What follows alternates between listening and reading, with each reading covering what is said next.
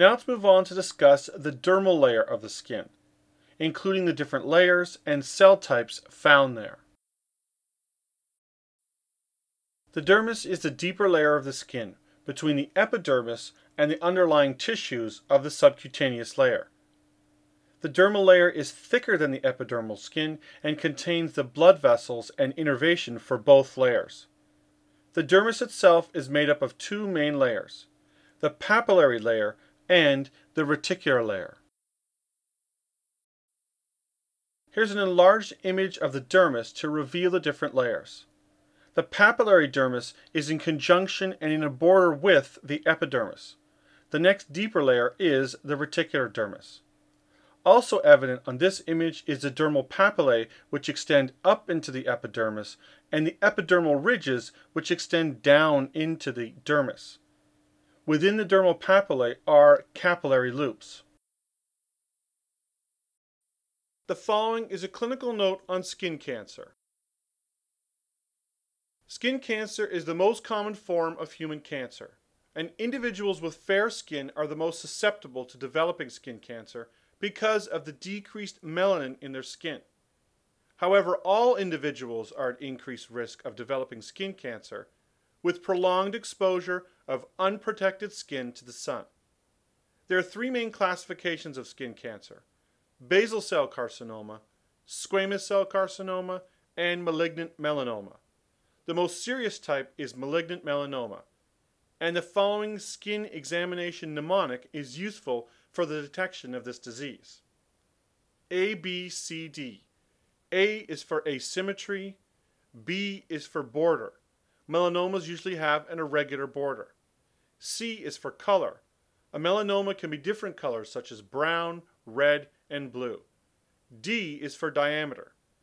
Any skin growth greater than 5 millimeters can be potentially dangerous. The papillary dermis is the upper layer of the dermis, and this layer projects dermal papillae up into the epidermis. These contribute to the ridges that produce the fingerprint. The dermis includes the connective tissue that protects the organs inside, as well as the lymphatics and the blood vessels and nerve endings that serve both the dermal layer and the epidermal layer. The second layer or deeper layer of the dermis is the reticular dermis. And this is made of a dense irregular connective tissue and adipose tissue. The reticular dermis contains sweat glands, sebaceous oil glands, and blood vessels. And the collagen fibers from the reticular dermis extend into the papillary dermis, and this fixes the two layers together. Because of this, the meshing of the two layers, the boundary between the reticular dermis and the papillary dermis is not necessarily distinct. The different cell types within the dermis.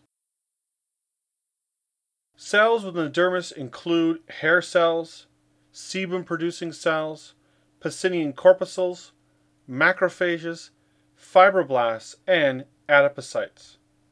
These cells function to deliver blood to the region, detect changes in pressure, produce the oils that are delivered to the surface of the skin, and contribute to lowering body temperature. The integrity of the dermis can change. The dermis supports the skin and gives it strength and firmness. So therefore, changes in aging, exposure to ultraviolet radiation from the sun, decreases in hormone can reduce the thickness of the dermis, and this leads to wrinkles and sagging skin. The dermis can also be stretched and distorted, for example, during pregnancy. This leads to the formation of stretch marks. And with stretch marks, the loss of skin elasticity and the breakage of the collagen fibers leads to a permanent change in the skin. Skin blood flow. The dermis delivers the blood to supply the skin, including the dermis and the epidermis. The blood vessels exist in the subcutaneous reticular dermis boundary, and they supply the subcutaneous layer and the skin itself. From the plexus of blood vessels in the subcutaneous layer and reticular dermis boundary, small arteries pass upward into the papillary dermis. Here they form another blood vessel plexus. From this plexus, in the papillary area, loops of capillaries enter the dermal epidermal border, and these exist in the dermal papillae. These capillaries supply the epidermis with oxygen and nutrients. The following is a clinical note on skin ulcers. Skin ulcers or bed sores are localized shedding of the epithelium that occurs due to a compromised circulation in that region of the skin. They typically occur in individuals wearing a splint for long periods of time or who are lying in bed continually. The skin overlying joints and bony prominences are most often affected. Skin ulcers can be prevented or treated through frequent position changes in bed and the use of specialized beds such as one with inflating air coils. Beneath the dermal layer of the skin is the subcutaneous tissue or the hypodermis. This layer is the bottom layer of the integumentary system. It's between the dermis and the underlying muscles and organs. This tissue is primarily for fat protection and energy storage. The layer is extensive in babies, where it's called baby fat. In adults, the subcutaneous tissue thins out and disperses. It collects in certain regions, such as in the arms, the lower back, and in the neck region. As with other tissues in the human body, aging affects the integument. The effects include, number one, a decrease in the number of melanocytes.